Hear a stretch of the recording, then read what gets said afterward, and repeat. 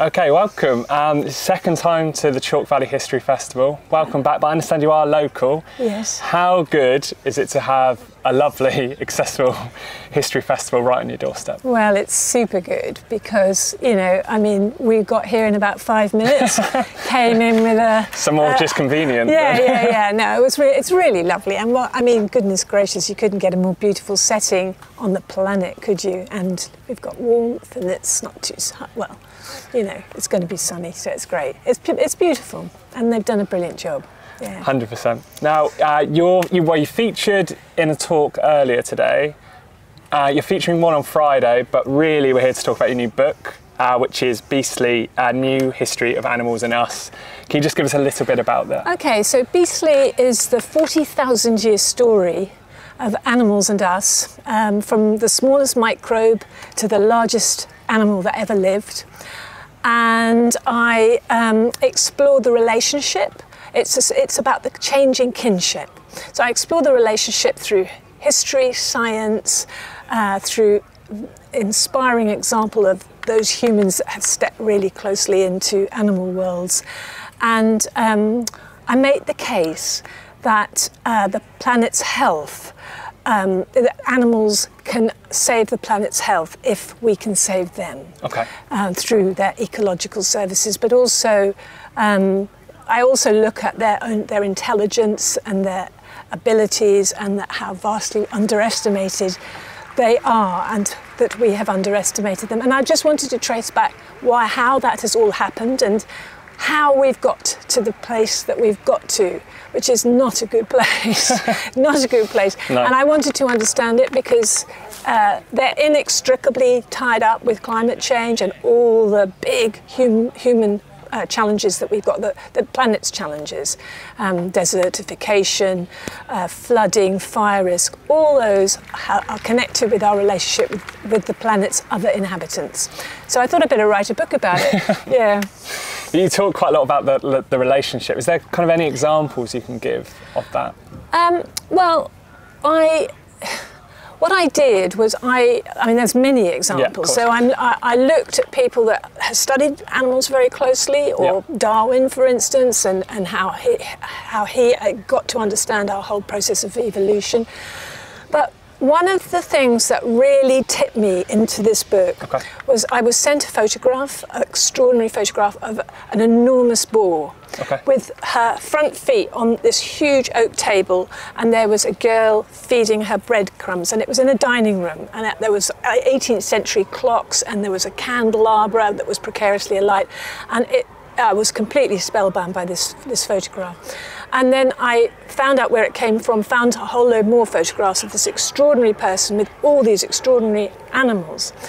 And I was just completely spellbound. So 2 years later, I find myself looking through the window of this forester's lodge into the room where this photograph was taken, in the Białowieża forest in Poland. Oh, wow. And the person who is the subject of the photograph, aside from the boar Zabka, was a zoologist called Simona Kosak. And so she's like my lodestone through this book, because she lived at a time with her partner, who was the photographer. They hated each other to start with, but they came together over this boar. And they lived with all these animals in a way that was really quite unique. And she was studying them. It was also a hospital and an observation place. And for about 30-something years, they all lived this extraordinary life. So she was this guiding light through this big story that I had, you know, it's a tough story. It's quite challenging a lot of the time. And so I needed somebody that really understood animals and had that incredible ability to cross the species divide, because we're the only animal that really does that, that we have relationships with other species that are really loving and strong relationships. And we have very bad relationships too. But not many other animals have that across species, so yeah. Okay. You say kind of animals will shape our future. Kind kind of what are your predictions, hopes? It's not all doom and gloom, hopefully? It's not if we get our act together. You know, animals create the ecosystems on which we rely. I don't understand why people don't realise this. There's no technology out there that can work at scale, that can create clean water, filter water like shellfish do, for instance. Whales, they defecate 50 tonnes of iron on the surface of the ocean, each great whale. And that fertilises the phytoplankton. The phytoplankton gives us half our oxygen and takes almost half the carbon dioxide away. Now, when the whale dies, it goes to the bottom of the ocean, 33 tonnes of carbon go with it, and it stays there for centuries. Before we went whaling, there were millions of whales.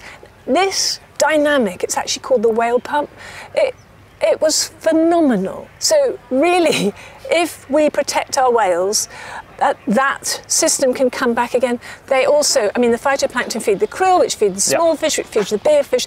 More is more. And, you know, this idea that, oh, they're taking our fish, it doesn't, nature doesn't work like that. Nature needs all these species to be working together. And Chile, interesting, is doing the first nation-led, world-first sort of thing they've got these smart buoys which alert shipping to where the whales are, and then they make them go a different course. That's pretty exciting. So, you know, might sound a small thing, but it's a big thing. And all this technology will fix us. It won't. We've only got proto-technology, but we've got these animals. They've been doing it for millennia, and they do it really, really well. And it's really frustrating listening to all this sort of ideas when, in fact, we should be looking after animals, where they live, their prospects and food, so that they can do the job that we, you know, the soil.